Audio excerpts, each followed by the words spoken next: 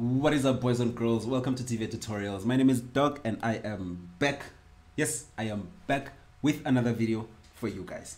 On today's video, I want to talk to you guys about what we call the promotion route in a company, right? But before we get into that, we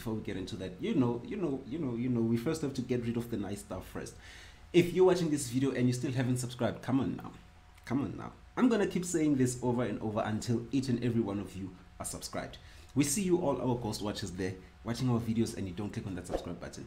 Make sure you click on that subscribe button, click on that bell icon so that you get instant notifications for every time we drop new content. Links to our socials will be linked in the description box. Make sure you head on over and give us a follow. That is the place where you guys can communicate with us. If you want to see a specific video, make sure you let us know and we will make it happen, right?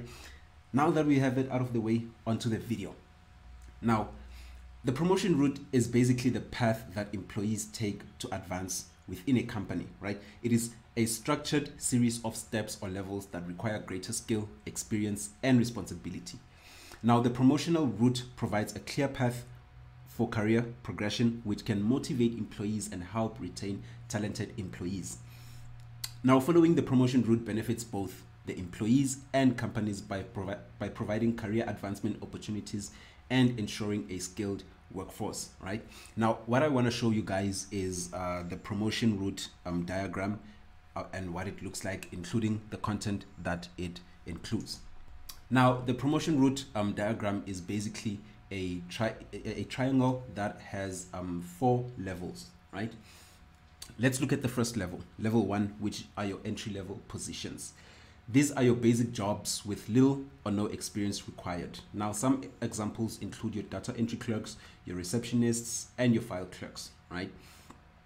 Going over to level number 2, which are your secretarial and administrative positions. These are the jobs that require more experience and may involve some level of supervisory responsibility, right? Now, examples may include your secretaries, your administrative assistants, and your office managers. Right now, the next level, which is level 3, we have your senior secretarial and supervisory positions. Now, these positions are positions with more significant responsibility and leadership roles. Now, some examples may include your senior secretaries, your executive assistants, and your department supervisors, right?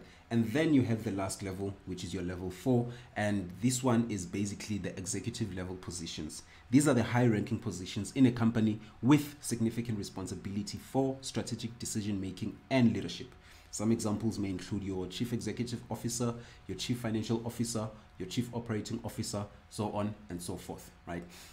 That is that buffet for this video. Thank you so much for tuning in. I hope you find this video to be informative.